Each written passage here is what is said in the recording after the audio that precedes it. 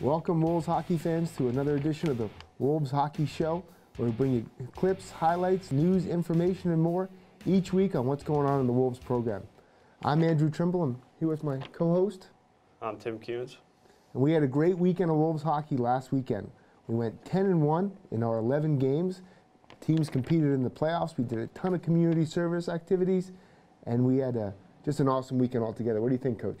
Yeah, it was another great weekend, and looking forward to seeing some of the highlights. Yeah, well, let's go to the 14s first. Yeah, the 14s played 2 games this weekend in the playoffs, and they won 9-1 and 7-3. That's some awesome results. We have a clip coming up here of Zach Spikuza. And with our U14 team, you see there unbelievable goal by Zach Spikuza. Falling down, still manages to score. That was a great goal by Spikuza, huh? Yeah, really, really incredible. Now, how did the 16s do last weekend? Yeah, so our U16 team was also in the NEPHL playoffs, and they won both of their games. First one was 6-1, and then 3-1 as well. That's awesome. They've peaked at the right time. They've been all season. They've been playing great, but it looks like their scores are even, increasing the margin there. They're really playing well, huh? Yeah, it's a good time of the year in the playoffs to be playing your best hockey. Yep. I know our U18 teams had playoffs this weekend as well. How'd they do? Yeah, Coach Potenza's team, they made the playoffs on the last day of the regular season, and then they got a tough draw in the first round. They had to play Quincy 67s, which were the #1 seed in the league. They were the 4th seed, and then first game out of the chute, game 1 on Friday, they won 5-3, which was pretty impressive. Yeah, that's great. And then they followed that up. They had to play another #1 seed because they were the lowest seed in the league, and they lost in the second round. But really, you can't fault them there. They competed hard against the best teams in the league, and they battled throughout, and they did pretty well. Yeah, that was a good finish for their season as the players get ready for their high school teams. Absolutely. For information on the Wolves U18 split season team and their final results, check out the story up on the Wolves website, ne-wolveshockey.com. You'll feature great quotes from Coach Potenza and a final recap for the season. Now, Coach, your EHL Premier team was in action this weekend. Yeah, we had a great weekend. We had a 3-game homestand against the Vermont Lumberjacks, a team that's always a really difficult opponent right in our Northern Conference. And we took all 3. We swept the weekend with Friday wins, Saturday wins, and Sunday wins. We got some clips we're going to show of those three wins. So here's Friday night's game winner. Starts with a D-zone face-off. We have the Z-Boats line out there. We lose the face-off, but Matika makes a nice play to get it out of the zone. Z-Bots wins the battle, gets zone entry, kicks it out to Corwin, who gives it back to him for a great finish.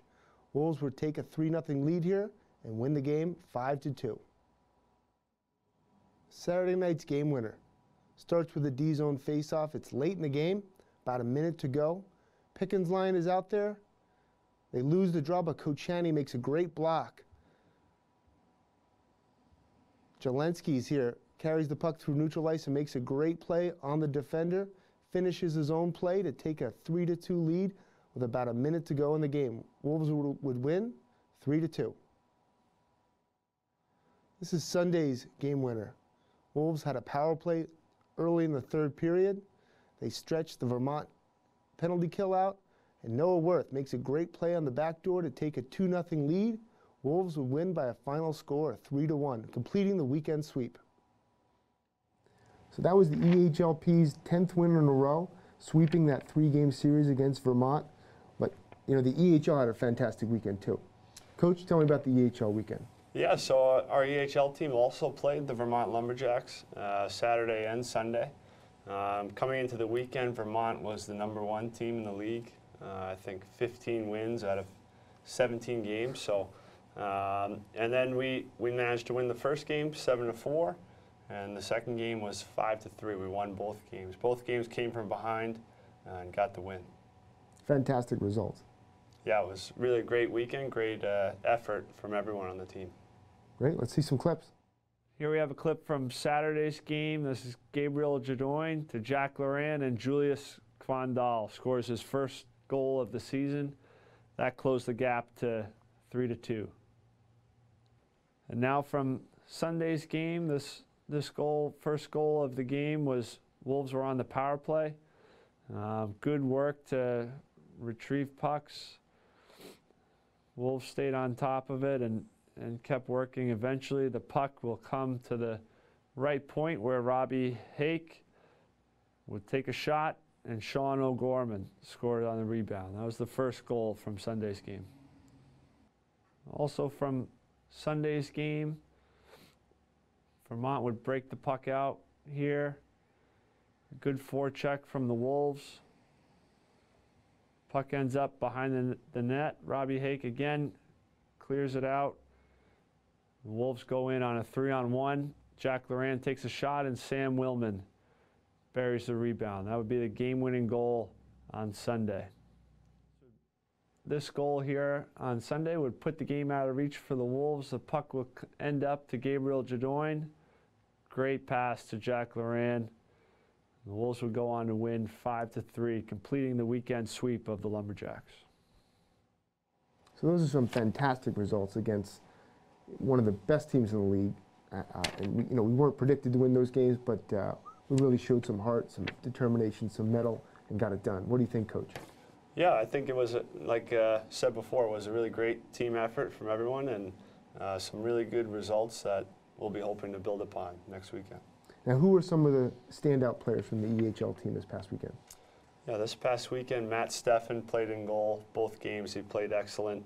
Gabriel Jadoin, a player forward from Canada, was really good, and Jack Loran, who we've mentioned before on this show, scored some big goals this weekend too. Yeah, and in addition to the wins on the ice, we did some nice things off the ice. We had 3 community service projects that the boys were really involved with. Tell me about Friday night's community service project that the EHL team did. Yeah, so Friday night, the Wolves EHL team was involved in setting up the Christmas Village in downtown Laconia, which is an event that we've been a part of now for several years, and I know that the guys enjoy setting that one up, and it's a great project to be a part of. Yeah, well, my kids, they go to that every year, and they love popping in the Christmas Village. Now, the second project we did was an EHLP project, the Learn to Skate program. We've been doing that for 3 weeks so far. We do it for 3 more weeks, for 6 weeks total, and the boys are really, they love being involved with the Learn to Skaters. Now, the third project we did was on Sunday's game, was the New Hampshire Humane Society donation community service project. Tell me about that a little bit. Yeah, so for Sunday's game against Vermont was to benefit the New Hampshire Humane Society. So we collected donations for different items, pet food and pet toys and things like that will be dropped off over there. Absolutely.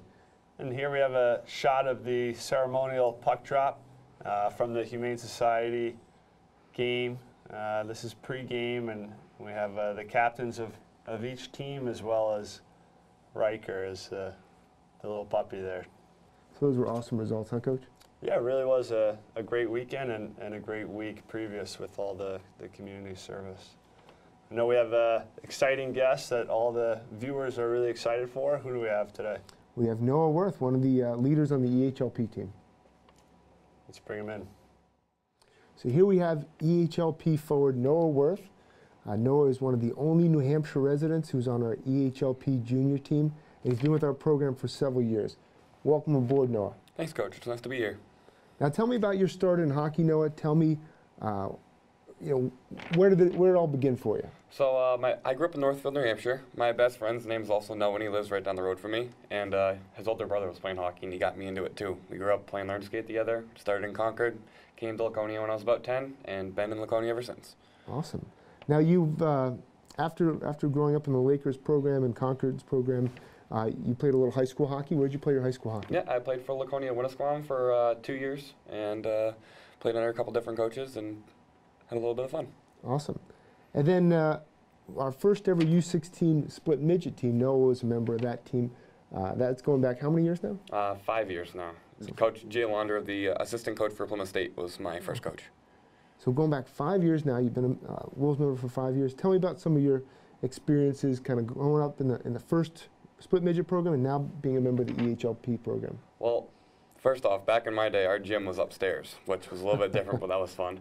So through the years, we've gone through some adversity, and my first year on the P team was not quite the best team, but we battled through and we did what we could. And then coming into last year was a huge difference, and seeing that team come together and seeing what we were able to do and build a championship out of it was a lot of fun.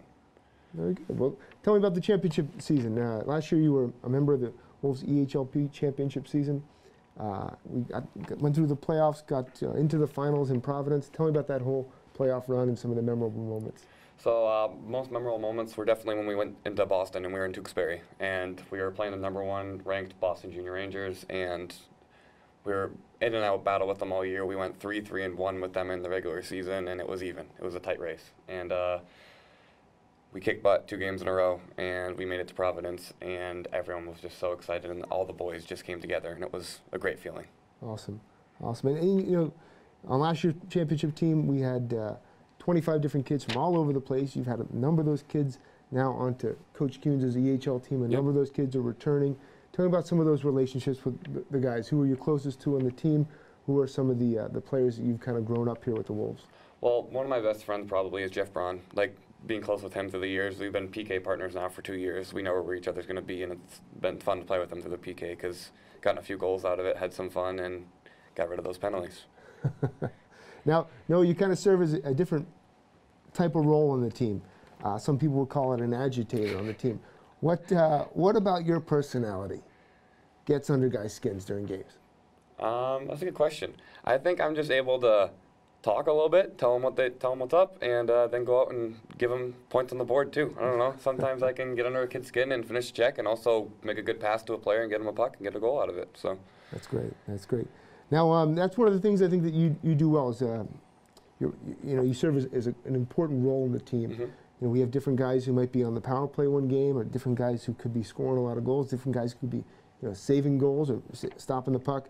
But you kind of fit in that in-between role where you're contributing offensively, but you're playing well defensively, and then you're killing penalties, and you're kind of a jack of all trades. Well, thank you. I appreciate that. Absolutely. Now, what does the future hold in store for you, Noah? Well, this is my last year juniors, and I'm looking at a couple colleges, a couple ACHA schools, and actually recently just went down and had a visit at Keene State with Coach Bobby. That's great. That's great. What attracted you to Keene State? What are some of the things that are exciting about you about potentially being at Keene State? Well, for hockey purposes, their rink is almost brand new, and it's a beautiful facility. And the school itself, I like the size and the body itself, and the food was very, very good. So the food was good. What do you want to study potentially? Environmental sciences. Awesome. Well, thanks for coming on, Noah. And you've had a great couple weeks here. You're putting points on the board. The team is on a 10-0 win streak. So keep going. Thanks, Coach. Great nice job. to be here. Great interview with Noah there, Coach. Yeah, Noah's really become a consistent member of the program. Whether starting off in the 16s, being our local New Hampshire guy for the EHLP, and then being a member of the EHLP these last 3 years, he's come a long way. A long way. Definitely has. Now tell me about the 14s and 16s. What do they have coming up this weekend? Yeah, so both our U14 and U16 teams have any PHL playoffs this weekend down in Walpole, Mass. So they'll be looking to get some good results. Yeah, right now the 16s are sitting in first place, so they got that. They got a nice road ahead of them. And the 14s, they snuck in the playoffs, even though they have an 8-2-2 record. They got some great teams in that league. So, as the 4th seed, they're going to have a tough hill to climb, but they can do it. Coach Guerin will have them ready. Oh yeah, we know he will. Definitely. Yeah, and Coach, you're playing with the EHL Premier team this weekend? Yes, we have our last 2 games before holiday break. We got a game home on Saturday versus the Walpole Express, and then another home game against the Boston Junior Rangers. Those are both Northern Conference opponents. Those are our last 2 games before the team has like a good 7-day break where they can go home and spend time with their families. So they're valuable points. You want to get those last 2 wins before break. Now tell me about EHL team. What do you guys got this weekend? So EHL team also has its last 2 games before the Thanksgiving break. Friday we're down in Cape Cod taking on the Seahawks, and then Saturday back at home, and we're playing against the Valley Junior Warriors. Okay, great. Those are 2 Northern Conference opponents. They're going to be gunning for you though after that great weekend against Vermont. That's for sure. Yeah, we'll definitely be looking to build upon that success. Awesome. Now we got some clips and some images of our Learn to Skate program. This is something we do every single Saturday with our EHLP team members. They're interacting with the community, They're getting out there and teaching those youngest kids how to skate, and it makes a big impact on these kids. What do you think, Coach? Yeah, I think it's a great program to be involved in, to volunteer for. And thanks for joining us on another week's episode of the New England Wolves Hockey Show. For more information, you can go to any-wolveshockey.com. Thanks, Coach. Thanks.